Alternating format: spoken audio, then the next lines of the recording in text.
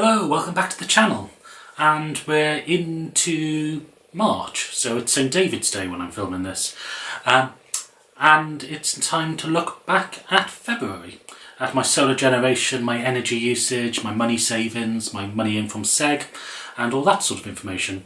So before I start that, first of all, thank you to everybody who subscribed to the channel. If you're watching this and you haven't subscribed yet, please hit the subscribe button. It does help the channel out.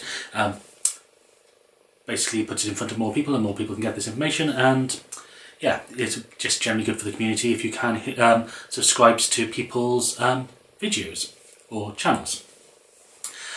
February was a bit of a quiet month as far as the channel is concerned. I only released the video right at the very beginning of February, reviewing January.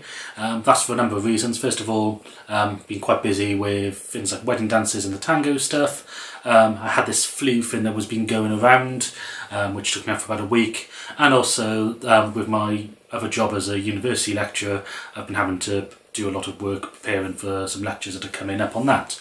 However, that does mean that in March I am going to be making some videos that relate to the content in those lectures that I'll be putting out. So I'm currently lecturing on 3 courses.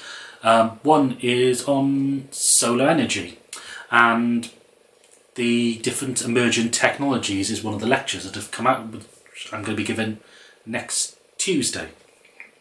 So this revolves around things like perovskite solar cells, dye-sensitized solar cells, quantum dot solar cells. So what I'll be doing with the channel this month is making some short videos explaining those to the general audience. So they won't be specific to scientists, it will be a sort of a general background, just so you get an idea of what is happening with solar panels in the industry.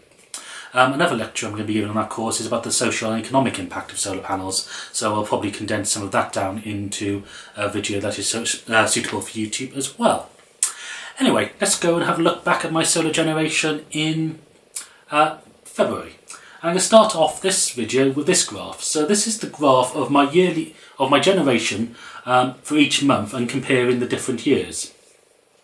So the orange bars are for 2023 for each month, and as you can see I've got a full year's worth of data there. The darker blue is for 2022, where we only had the panels at the end of August, and therefore you only got full months data for September, October, November and December, and the pale grey is for 2024. And the reason I'm starting with this graph is because it really sums up what February was like for solar production here in Swansea.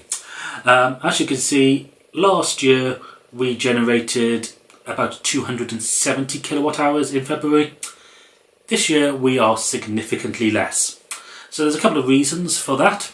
First of all, last year was the driest February on record, according to one news source I read. And this was one of the wettest Februaries on record. So if we actually go to the graph of my generation on a day-to-day basis in February 2024, you can see what I generally mean. So there was only, 1, 2, 3, 4, 5, 6, 7 days out of 29 where we produced over 10 kilowatt hours.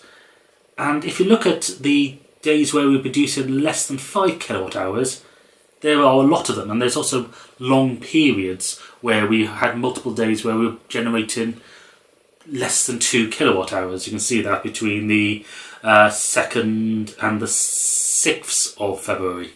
So it's been very cloudy here.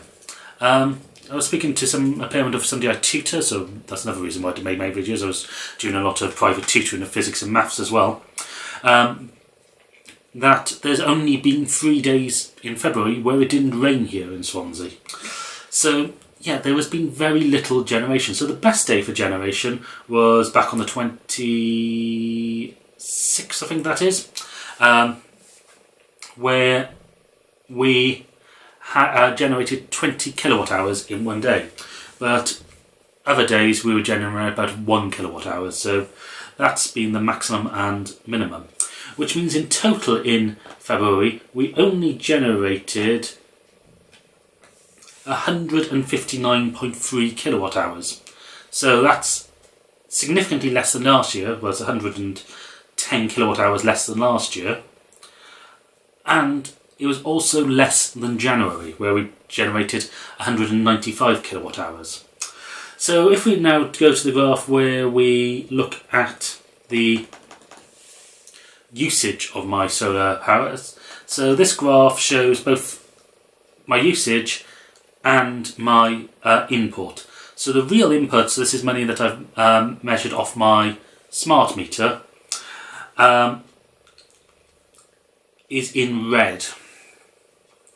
The battery discharge, so the self-use, let's do that next, which is the green. So this is energy we've produced on the roof and we're using in real time. So you can see that most days there's a small amount of green. Yellow is the battery discharge, so this is energy we've generated on the roof, stored in our 5 kilowatt hour pure drive battery, and then used throughout the day.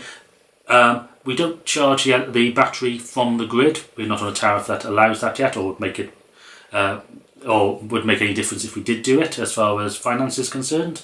A little bit more on that later. So yeah, there was some discharge on most days, but still not a huge amount. And the blue is the export. So you can see how few days we were exporting back to the grid on.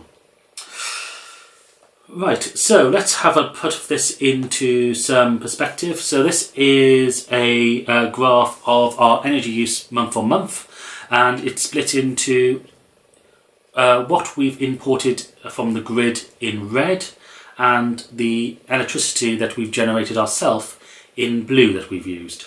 So you can see in February we used about 197 kilowatt hours, of which 112, just under 112, was generated ourselves, and 85.88 kilowatt hours we had to import from the grid. So as I say, that was more than in January, where we only had to import 76 kilowatt hours. So in terms of export, what we exported would have been the difference between that 111 and the 160 that we generated. So that's about roughly 50 kilowatt hours we sent back to the grid. And those were from those days where it was particularly sunny. It would be far better if we had a really big battery and we could have saved it and used it later, but we haven't got that. Though I am looking into getting another battery, because in the UK there has been, the VAT has been removed on battery-only installations. So that's now becoming more attractive, and also the prices of batteries has dropped. So I'm also looking into that as well. So let's see how that looks in terms of money. So that's what this graph shows. So the red is the import, and we spent £16.82 on import, which I think is one of the most we've ever spent on electricity import. We spent slightly more than that. We spent £17.27 in December last year, and yeah, that's the worst month we've had. So it's the second worst month since having our solar panels we've had for energy import. So that figure is calculated from my British gas rate, which is roughly about 19p per kilowatt hour of import. That tariff does finish at the end of this month, so this month I am going to be switching, and I think I will be going for Octopus Energy. So if you have got this far through the video and you're an Octopus Energy customer and you have a referral code, if you want to ping me that referral code down in the comments below, whoever is the first one to comment it, that's the one I will be using if I go with Octopus Energy. Right, then we've got the green, which is our money saves. This is money that we would have been paying to British Gas if we didn't have the solar panels. So that's £21.92. And finally, I should say that none of these figures include the standing charge. And then finally we've got the £7.87, which is our seg payment, which is also with British Gas, which is paying 15p per kilowatt hour. So in total, that means that this month we have been 43.42% reliant on the grid, which again is our second highest reliance on the grid since we've had the solar panels.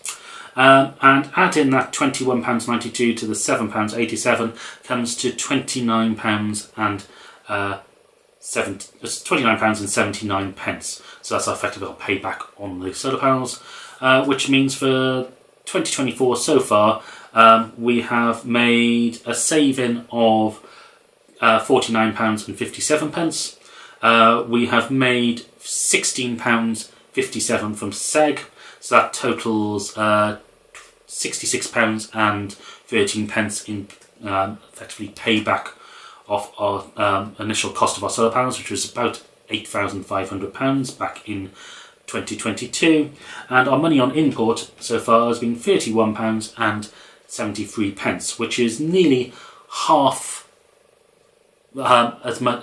So let's put that in a different way. In 2023, we spent about £69 in total on import. So we're nearly halfway there, and we're only 2 months into the year. So let's hope that through March we actually have some sun. Mostly because I'd actually like to go out and do some cycling, and also I'd also like to go and do some stuff in the garden. So final graph for today. This is sort of the money payback on each month. So again, same colours as the very first graph I've shown in here, this video. So you can see last year we made just under £40 payback in February, so this is the sum of money saved and the SEG. This month has been significantly lower. However, in January last year, or January this year, we made slightly more money, so it's almost offset, so it's almost equaling out year on year, which I suppose is the whole point of averages. Anyway, thank you for watching this video. Say if you haven't subscribed, please do, and I'll see you in another video very soon.